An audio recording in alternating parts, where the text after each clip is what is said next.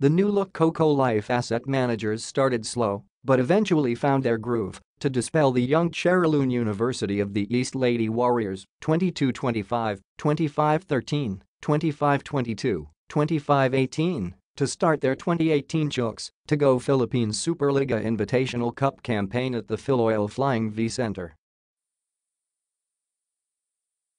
Losing several players from their Grand Prix lineup, Cocolife started several new players, a period which head coach Moro Branislav described as a new life.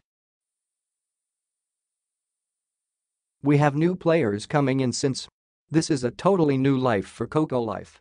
When it's a new team, there are some confusion like for my team in the first set," said Branislav. Noting that his team was only fully assembled about last week, Branislav anticipated their slow first set in which they fell behind early and failed to recover.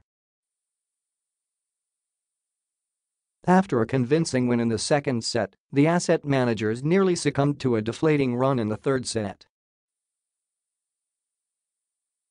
Ahead 23-15, Cocolife surrendered the next 7 points as they struggled to control Judith Abil's serve.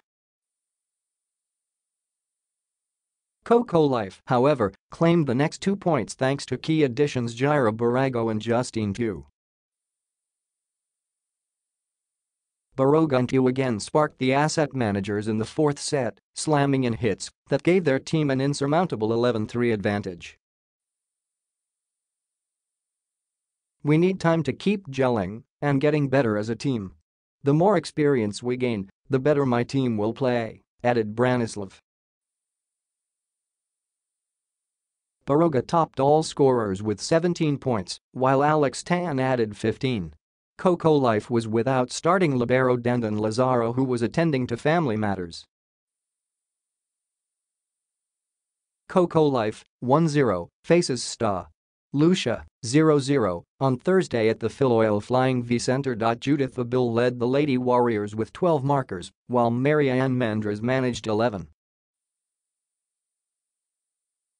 UE 0-1 faces Sinal HD 0-0 tomorrow at the same venue. The scores. Cocolife 3, Barrago 17, Tan 15, Tu9, Tejada 6, Bangad 4, Fabe 4, Alcuino 2, Tongco 2, Esperanza 1, Patnangan 1, Pina 1, Yonggo 1, Dusaran, L.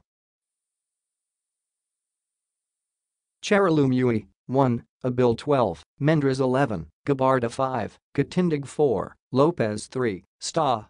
Maria 3, Alerv 2, Alcaide 1, Santos 1, Clavano 0, Babel, L, Pastor 5, L.